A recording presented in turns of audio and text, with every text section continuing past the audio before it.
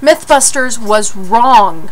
Hi everyone, I hope this night's finding you well. Now I know you're wondering, what are you talking about? Well, Mythbusters. It's a show right here in the United States. It's on Discovery Channel. Sometimes it's international. It's about two guys, three people, three assistants, and they basically try to bust myths, i.e. the name Mythbusters.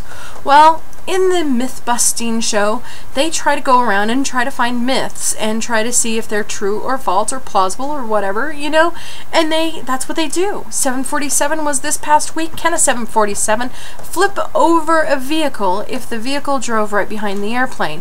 Yes, it definitely can, and they found out that very quickly. Well, about 2 months ago, they did one about soda cans in cars. Now, I would have looked at that and went, yeah, it can. Well, they found out it's busted. You cannot do that. So I didn't think twice about it. Every once in a while when I go on trips, I get requests. Hey Angie, can you bring me over some cereal, Kool-Aid, ding-dongs, Twinkies, ho-hos, yoo-hoos, or soda? And I'm like, yeah, not a problem. Well, this time I was going over to go grab Choppa and his friend and bring him back to the United States. Now, I knew that I didn't have to bring anything back or bring anything over for him because they're already coming over here. So what I did was, knowing that Miss Crit was just a hop, skip, and a jump away from Choppa's house, I grabbed 2 suitcases of Dr. Pepper and 2 bags of chips because I know Choppa likes the chips. And I put them into my suitcase. Well, I put the first one in and it fit fine. I put the second one in, it was not so fine. So I ended up taking out 5 Dr. Peppers. I drank one, that leaving 4. I put the Dr. Pepper cans on my seat, zipped up the suitcase, and went and checked in my bag onto my plane. I went over there, had a great time, flew back, and I was putting my stuff in my trunk, and that's where I found out that Mythbusters was busted. Now, I opened up the trunk and I'm looking in and I'm like, what is all over my windshield and everything? I go open up the driver's side seat and it's everywhere. Droplets of thick syrup Dr. Pepper everywhere.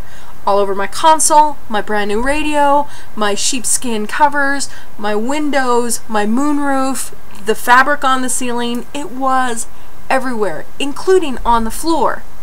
But when I looked over to the passenger seat, I noticed 4 cans. 2 of them were exploded, and I got nervous because it was a hot day that day. I mean, hot. It was around 90 degrees.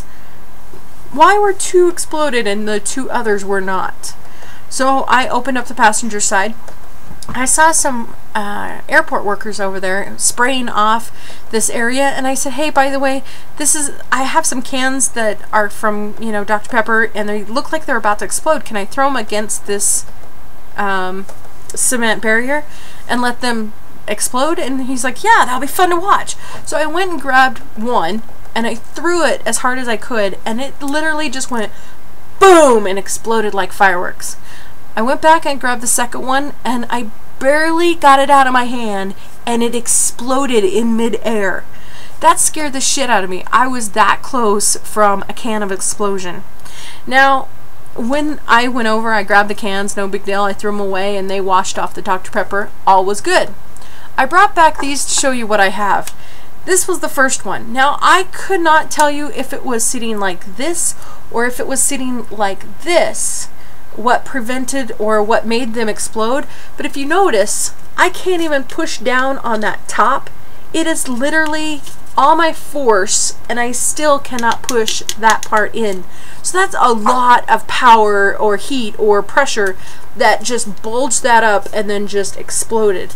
Now the weird thing about it, if you look at my car, yeah, it was all over the windows and the console, but there was no liquid. Like it wasn't like somebody poured it out. It was gone. All it was like dots everywhere of syrup. So it must have happened the day before or the day before that. But this one is not the one that scares me. I mean, granted, I'm sure it was sitting like this, so it popped up and, you know, exploded outwards. This one is the one that really scared me. And this is exactly how it was with absolutely nothing in it. All of that is dried Dr. Pepper. Crazy.